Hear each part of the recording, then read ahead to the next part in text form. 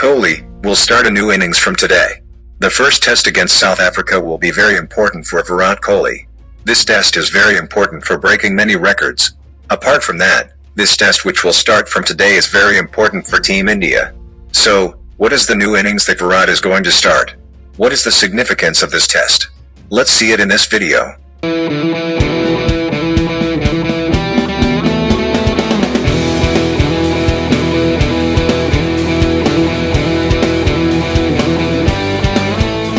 Before talking about Virat Kohli, today's test will begin at the Centurion Stadium in South Africa. After the 2021 Test Series, India will play a test at this stadium for the first time. Also, this is Rohit Sharma's first tour of South Africa as captain. So far India has not won a single Test Series in South Africa. So, now India is in search of that win.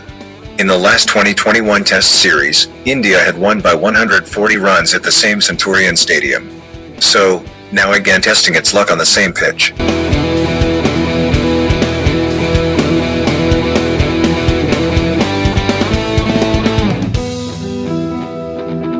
The team batting first on this pitch has a history of winning the most. The Pacers will get the most help on this pitch. So, there are more signs of a fast bowler playing instead of Ashwin today. Talking about Virat Kohli, Rohit Sharma and Virat Kohli will play international cricket again after the World Cup defeat. So, this test series is important for both. Also, Virat has now found it to be an ordeal. There are signs of moving away from T20 cricket. Apart from this, Virat has made a little break in ODI cricket as well. Now Virat's focus will be on the test. At present, Virat should focus more on tests to break Sachin's centuries.